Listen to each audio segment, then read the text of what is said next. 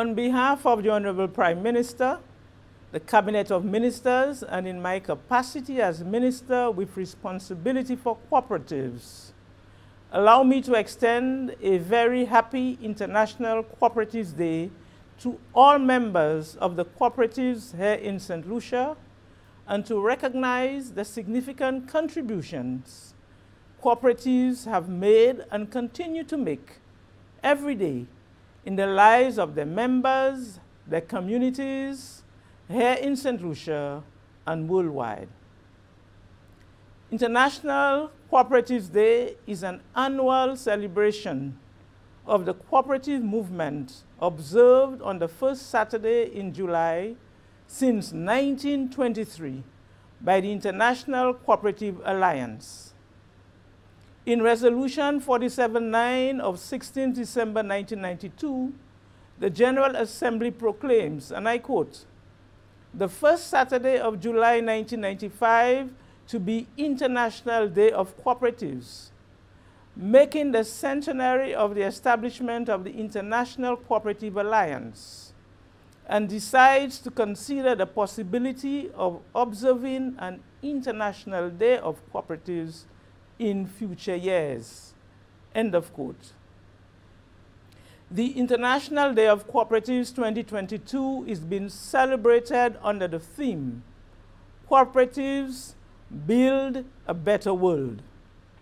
The United Nations invite cooperatives around the world to celebrate how the human-centered business model, inspired by the cooperative values of self-help, self-responsibility, democracy, equality, equity, and solidarity, and the ethical values of honesty, openness, social responsibility, and caring for others, is building a better world. The theme recognizes that the current predominant economic model on its own will not achieve the Sustainable Development Goals. My government recognizes and affirms the role and achievements of cooperatives in the economic, social, and cultural development of our nation. We are, however, cognizant of the myriad of challenges faced by the various cooperatives, particularly the smaller sized and those located in the rural areas. For this reason, my government has pledged to further strengthen and reposition the cooperative sector to enhance its efficiency and maximize the benefits to members. The Cooperative Societies Act and Cooperative Societies Regulations have been under review as far back as 2008. My government commits to the finalization of this pieces of legislation within this financial year. The demands of modern business practices dictate that cooperatives must be prepared to face the global challenges. As such, the finalization of the legislation is a priority for my government. The improvement in governance, accountability, and effective management will be addressed.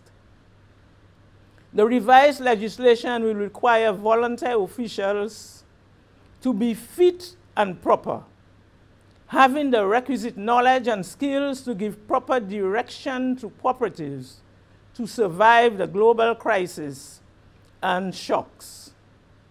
The cooperative movement is about changing and improving lives and livelihoods and protecting the interests of members. Therefore, the new regulations will reflect and address these issues, protecting the investment of all members.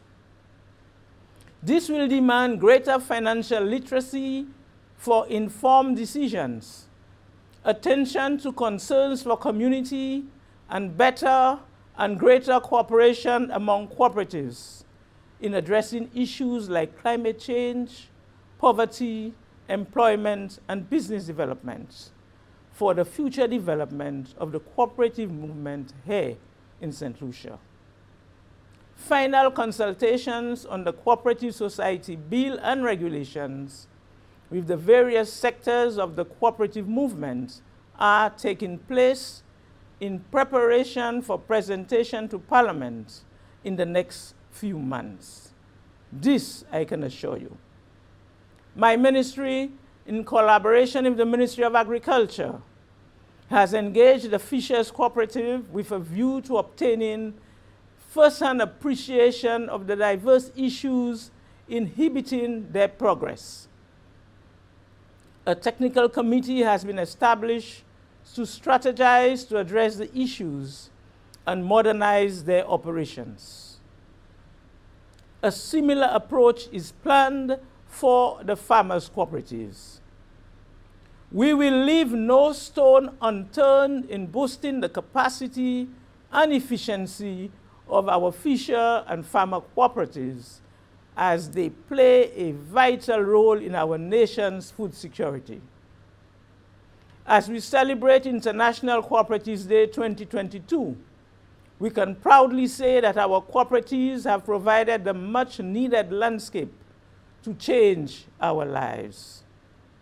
The difference through the cooperative principles, the democratic structure, the service to members, the cooperation among cooperatives, the concern for community, and the social goals that cooperatives embody are worth mentioning and recognizing today. In closing, as we join fellow cooperatives in over 180 countries and celebrate the 100th anniversary of International Cooperatives Day, I wish to thank every member, employee, volunteer for your invaluable contribution to this important movement as cooperatives build a better world and a better St. Lucia. May God guide us as we work together in this important movement. I thank you.